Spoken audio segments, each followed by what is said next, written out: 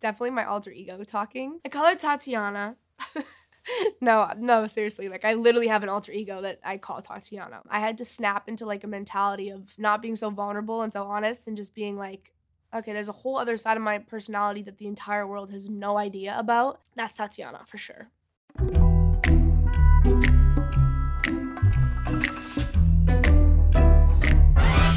I've never done a beat like this before, so I was like, this could be straight trash if we mess this up, or it could be really good. So we were kinda just, like, playing around and rapping out, like, whatever we wanted to say. There wasn't really any boundaries. And then we just, like, kinda start painting this story of, like, a guy coming up to you at a bar and hitting on you. He said, "Are you serious? I try, but I can't figure out. I've been next to you all night, still don't know what you're about. You keep talking, not much coming out your mouth.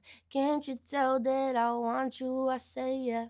I'm a very visual writer, so everything I write, I need to, like, connect a color to it or a picture or an image. I don't know why I was just envisioning me on, like, this, like, I don't even know what they're called, like, one of those couches, like, sitting on top of it and a guy, like, coming next to me and sitting right next to me, and just, like, him talking my ear off, and I, like, had this, like, very specific image in my head, and I'm so happy that we ended up making it so visual because I feel like that's what makes the song so relatable because I feel like everyone's, like, gone through that exact scenario. I would want myself, baby, please believe me. I'll put you through hell just to know me, yeah, yeah. So sure of yourself, baby, don't get greedy. That shit won't end well.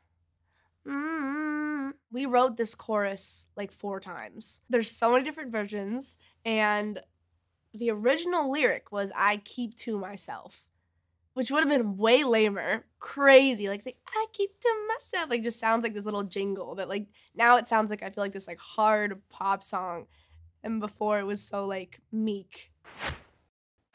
I see you eyeing me down, but you'll never know much past my name or how I'm running this room around, that I'm still half your age. Yeah, you're looking at me like I'm some sweet escape.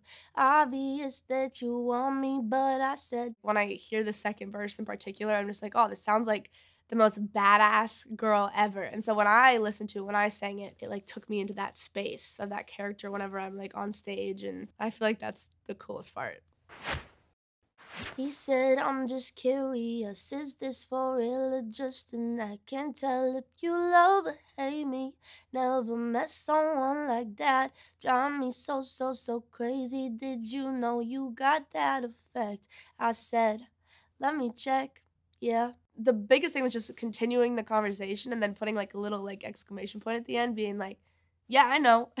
And that's like the most fun part. Like on tour, I'll always be like, "Let me check," and the whole crowd will be like, "Yeah." I just think it's a really empowering and cool moment. I think it perfectly captures the bridge.